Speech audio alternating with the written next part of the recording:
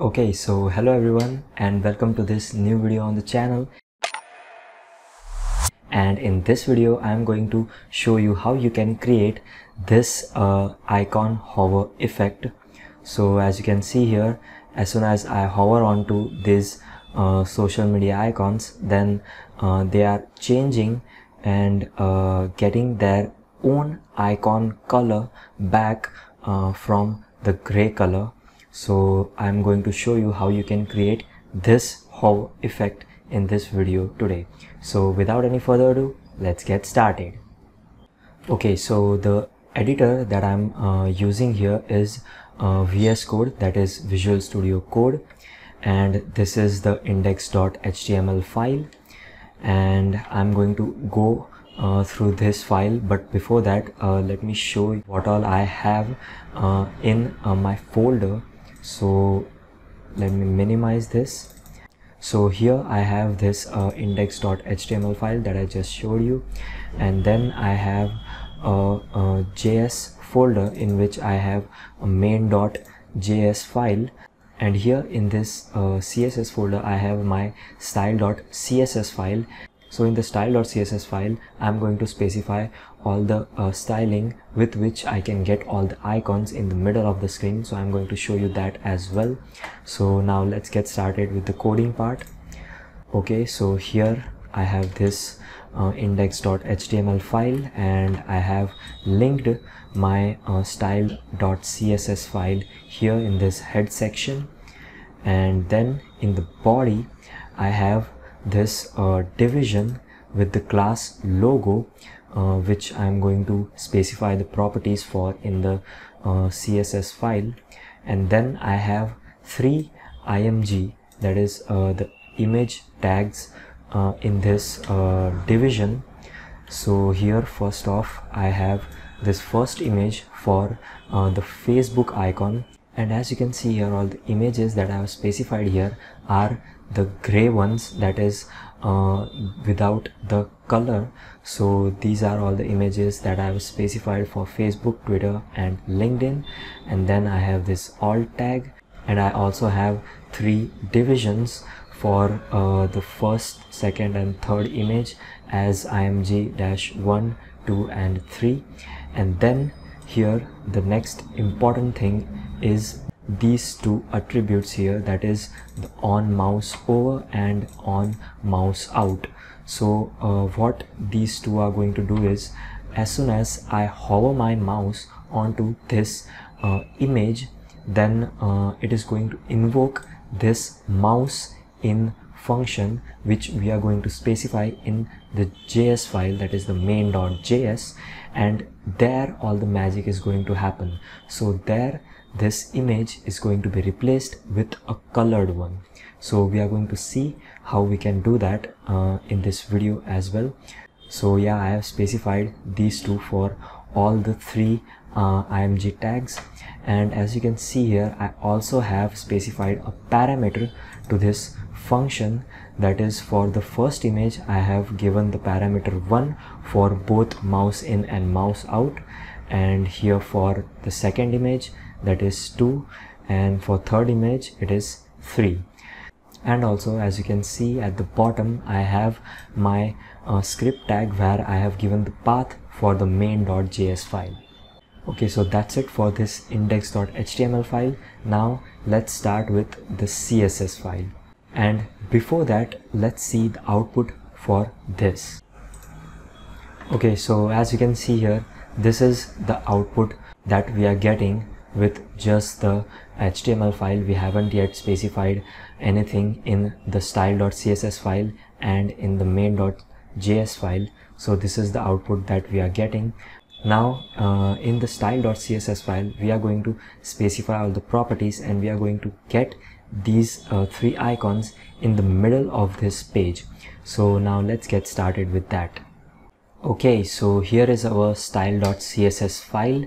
So first of all, we are going to specify the box sizing as border box, and then after in the body we are going to set the margin as 0 and the padding also as 0, and then here in the logo that is what we have specified in this div section.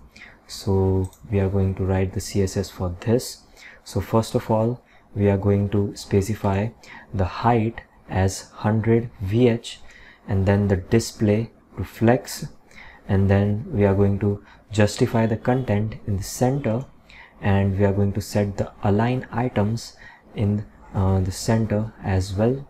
And as soon as I save, it is going to automatically refresh this page, as I am locally running a local server, and for that I am using an extension here.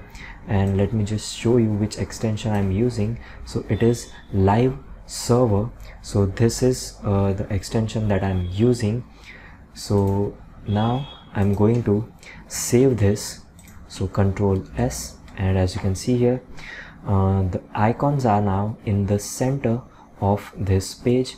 And as you can see here, I'm hovering my mouse, but there is no effect that is being applied. So next we are going to do that.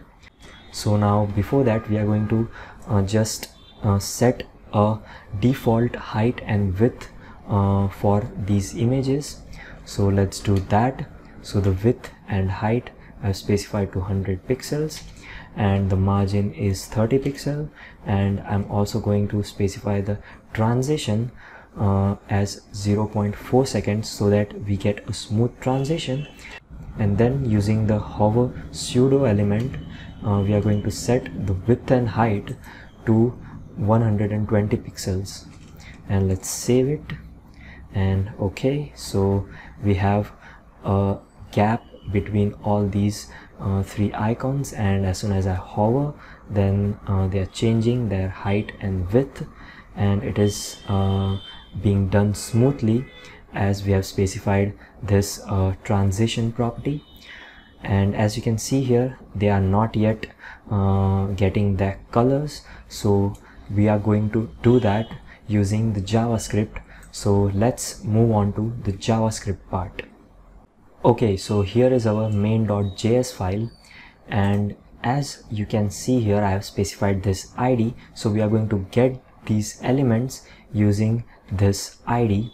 So let's specify three variables, and we have these three variables, that is image underscore 1 for our first image, and then the second image, and then the third image.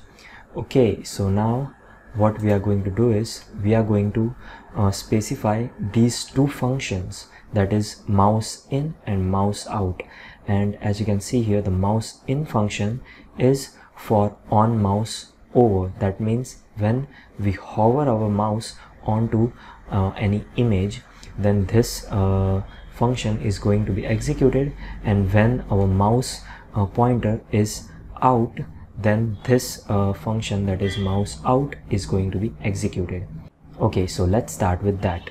So here we are going to first write the mouse in function, and as you can see here, I have this ELE specified between these parentheses. So what this will contain is, it is going to contain these values that we have specified here, that is 1 for this first image, and 2 for the second, and 3 for this third image.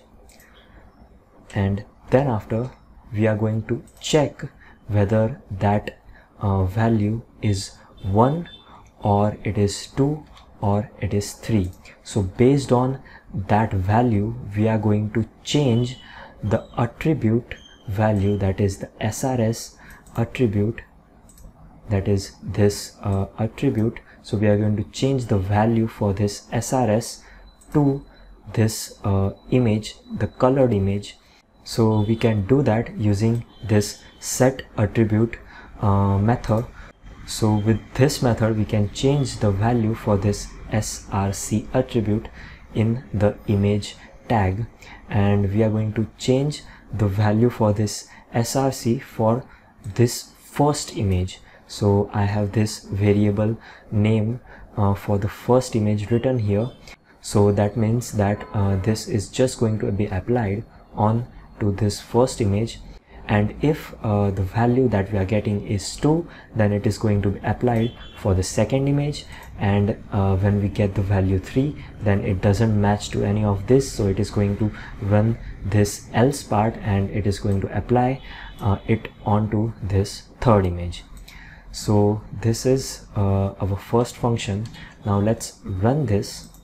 Okay, so now I'm going to hover my mouse pointer. So as you can see here, now this Facebook icon is colored, and this Twitter icon is also now colored, and this LinkedIn is also colored, but as you can see, they are not going back to the gray image, so we have to specify that in our mouse out function. So in the mouse out function, we are going to specify the opposite for what we have specified here. That means we are just going to change the image that we have specified, that is from colored image we are going to change them to gray images. So everything else is going to be same. As you can see here, we have just changed the image names from color to gray ones. Okay, now let's save this, and here as you can see here, now we have that effect. So the images are changing from gray to colored when we hover the mouse pointer, and when the mouse pointer is out, then they are getting back to gray. So this is how you can create this hover effect using HTML, CSS and JavaScript very easily.